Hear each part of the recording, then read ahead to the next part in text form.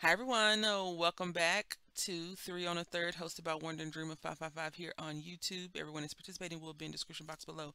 I haven't made a card yet, or two cards, or three cards. Usually, we'll have the two cards, and then you and I will make one together. Today we're gonna make one together, and then I'm gonna go off, and then I'm gonna make the rest, cause I don't know. So anyway, I want to use this stamp set. I've been trying to figure out how to use this stamp set for a while. I got in a D-stash a while back, and I was like, this would be really cool to try and do what we're gonna do. So we are. This stamp set is not the authentic one, but it's by Dylusions, and I got it in a D-stash. And let me tell y'all something. I like Dylusions a lot. I like a lot of the Ranger artists, but the way my bank account is set up, it cannot compete with all the things that's being released. So whenever, not saying that I'm like always looking out for a dupe, but I was like, oh, I really want that. I've seen Wonder Dreamer 555 had a D stash. I'm not sure she still has it up now, but I was like, ooh, very tempting. But some of the stuff I already had, and I'm going through my supply stuff, and I have a bunch of copies of stuff already, duplicates. So I'm going to end up having to go through my own and get rid of stuff. So this is a snowman. I don't know how much coloring we're going to do today because she's not ready for that. But what I think we're going to do is just make a faux background. Yeah, we're going to make a faux background. If you don't know what a faux background is, it's a pretend background. Pretend. This is a 5x7 piece of cardstock.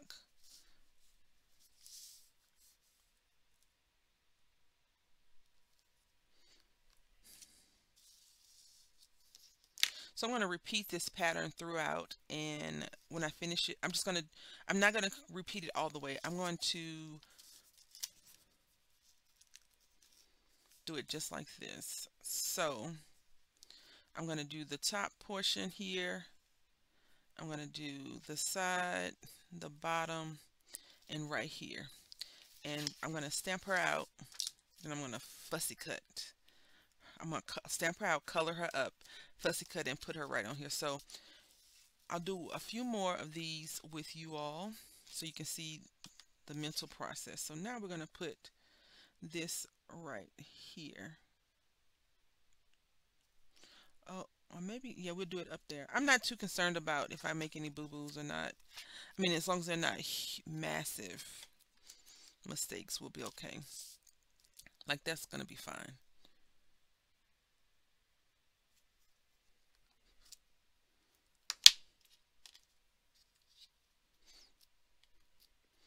Now, they have other little pieces, but I don't want to put those in there. I guess because I don't want to color them up. So, yeah, we'll do that.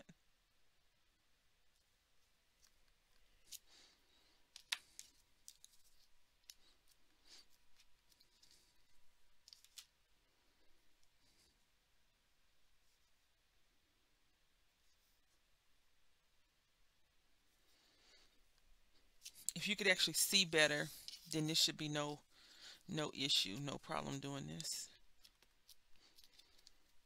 I think probably a smarter thing would be to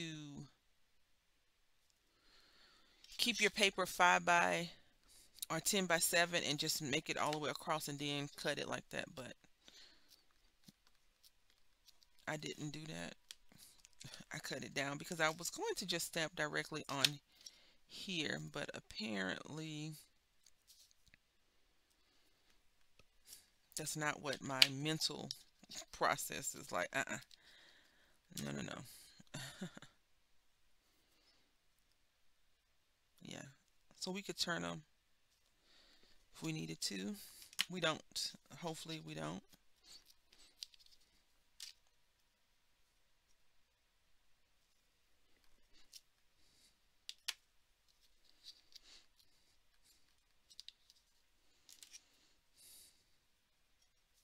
See, like right here, we're just going to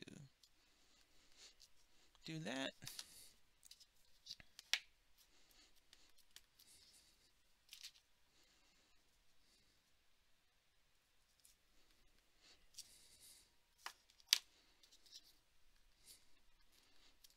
I don't know if re-inking is really doing anything because I feel like because it's not, it's a gray color, it's not black, that it may not look as great or good, but no worries. Now my only concern now is coloring up these dang images. I think we're gonna leave them in black and white, honestly, to just keep you abreast of the situation. I think we're gonna leave them black and white.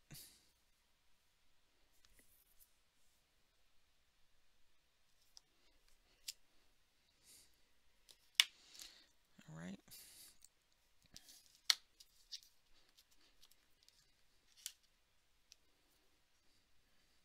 Uh, let's see.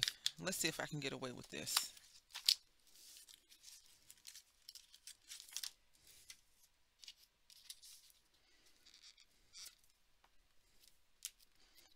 I even went on Pinterest when I first got this stamp set to be like, what am I going to do with it? Because I have, it's another stamp set that she has released last year that I am very much wanting to purchase. And I was kind of hoping that they would have had a sale on it last year, but they did not. I know everyone is hurting for money, so I can't be too like, no sale, man. But the way my account is set up, it would be great if I could get a sale. You know, that's all I'm saying.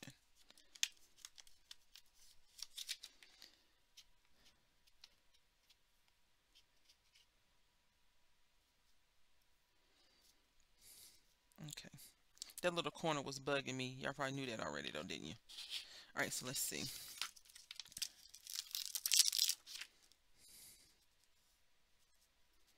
Yeah, I think that's what we're going to do. So we're going to stamp her out, color, and then fussy cut. And then I'm going to make, I don't know. What I was going to say is I think we could probably put like her in a, to mat it up a little bit, but I don't know. We'll have to see. We'll see when I finish stamping it and coloring it. All right, so I went ahead and stamped out all of the backgrounds. So we got 1, 2, 3, 3 on the third, yeah. And this is the first one we did. So I just put him right there so we could have him covered up. It doesn't look like we made a boo-boo, but we really did. Okay. And then I'll show you the other two because I haven't, we're going to make a card together, but I need to see this out a little bit for myself before we started messing around.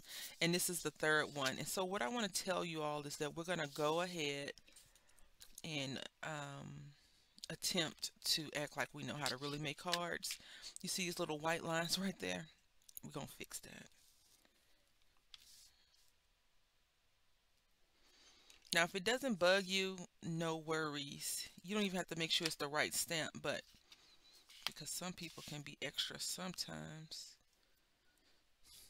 we're going to fix that, right? We're going to make it work for us. So that's the first one. And now, this is the last one. The last one I learned from my mistakes, I guess you could say. And, yeah.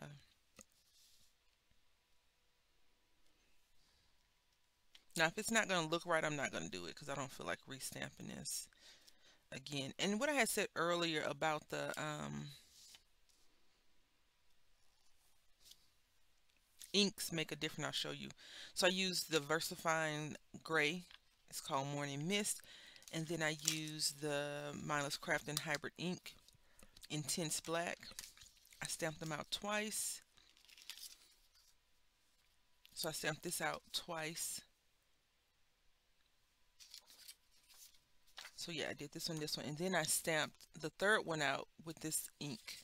And that's what we have here. And I was like, you know what? Let's go with this ink because it's more vibrant, intense, as they say. So I thought we could color together. And we're going to go ahead and color this one. Now, this is a little frog right here. And so I pulled out all the colors that I thought would be really cool to use. Let's just clear up some stuff real quick. You know, I think that's one of the things about unique crafts. Sometimes you need some inspiration to make it work. So if you do find yourself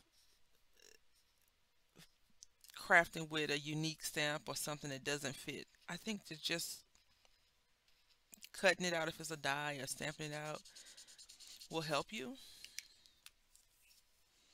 It helped me. I can say it helped me try to visualize this because I'm not going to color the background. But what I thought I would do with the background is just take some ink and just ink the edges up. I think that would be good. I do like those little stamps, so I probably will make another card not anytime soon, but with those stamps as the background and color those in and just put like a word that says like Merry Christmas or something on there. Because there would be a lot of coloring.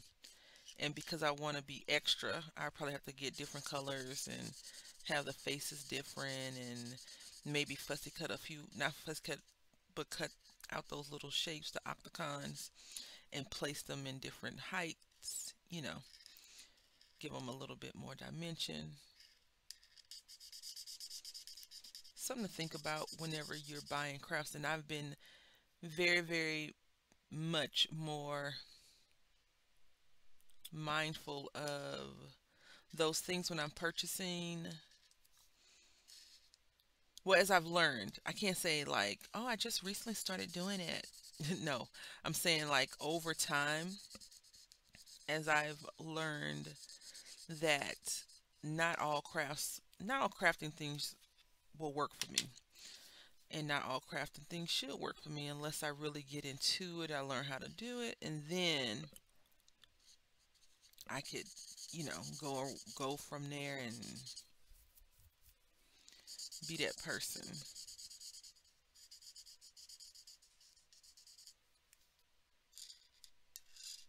So we're just gonna color these holly leaves that's in this person's. When I was coloring, I was like, okay, this is just a headrest mask because all of this looks like it's just some type of decoration, which is really cute. I need to start watching her presentations. I haven't really wanted to watch anything lately when it comes to watching presenters present new products. I used to watch a lot of another company, but their customer service has dwindled some. So I'm like, do I really want to deal with them? And right now, I just don't believe in supporting people that don't support you. And I know that a big company can't support me, but the customer service is what I need. And I'm not getting it.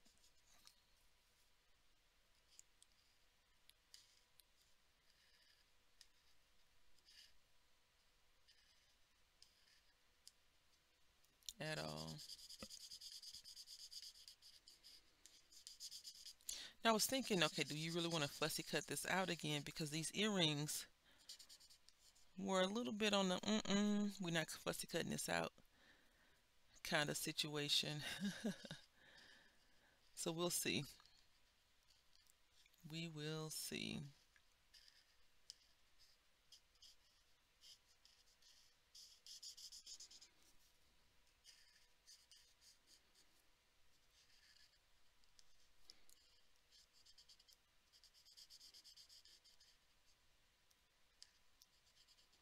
So I'm gonna go ahead and finish coloring up all of them and then I'll fussy cut them out and we can piece them together.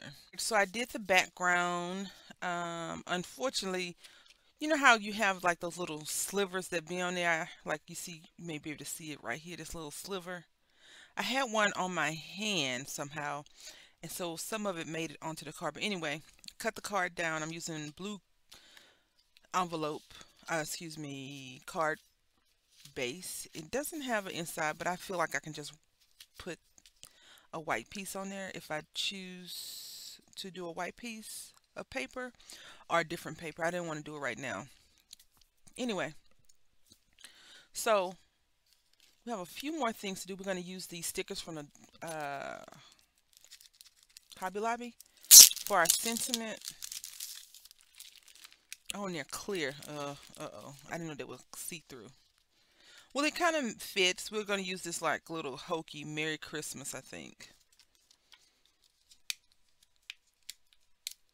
I do like clear stickers, but sometimes the placement of a clear sticker is really important. Very important, right? Okay, and so now with her, we're going to go ahead and take out our Dollar Tree glitter marker, and we're going to just do a little bit of pop of glitter. It does write the color that you see green, so it's not like it's clear. And so I want to be mindful of that because I had did one whole piece and I didn't really care for it. But you can see it has that shimmery in there now, and we're going to take her and pop her up, I think. All right, so that is our little first one. And I'll do the next one with you, and then we'll go back and look at all three of them. So I decided to do something not as traditional, and I was thinking maybe the blue wouldn't look good, but the blue actually looks great. So I just thought that this would be really cool. She's a little punk rocker, right? I think that's what they call them, or still call them. That's what they called them doing back in my day. We're gonna do this Merry Christmas right here. See, these are looking a little bit not so great. Let's try this Joy to the World. Joy to the World looks a little bit better.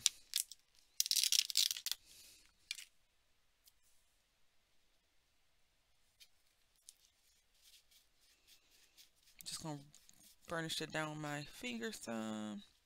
And see, like I was saying, we didn't need to cover everything because this headpiece is going to do the work. And I'm just using these little, they don't really elevate, but they do a little bit of dimension. So I'm just rubbing it down to help transfer the glue.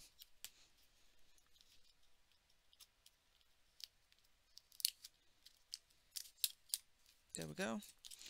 And one more.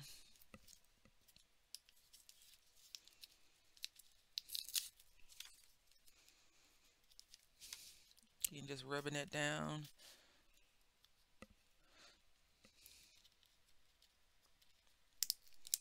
So the glue can stick on. Now the bad part about fussy cutting and not having a die cut is that the earrings, I had to leave the earrings on a little bit more white around the earrings because I cut the earrings off the other lady, and I was like, I don't want to cut them off of her because, you know, she has a unique, a different look, but this is how she looks. So I'm going to go ahead and we'll go ahead and finish all three real quick. All right, so here's our three on the third. Blank on the inside, I need to just put a white sheet so people can write on it. This one says ho ho ho. You can see it a little bit better, so that would be the only thing I have to keep in mind if I decide to use these clear stickers again. And you can see a little bit of the shimmer. I did use green because that one has all green. On this one, I wanted to do the non-traditional, like the pink and the purple, and so I only have the purple marker, so I use purple. And I was thinking maybe I could just glue her earrings on right here, right? Yeah, we might just glue her earrings on because she look like you did all that work and you're not going to put my earrings on.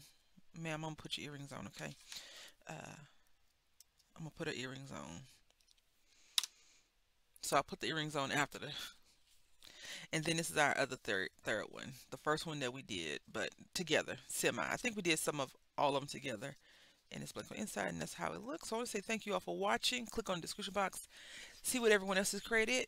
I want to say thank you. Until next time, happy crafting.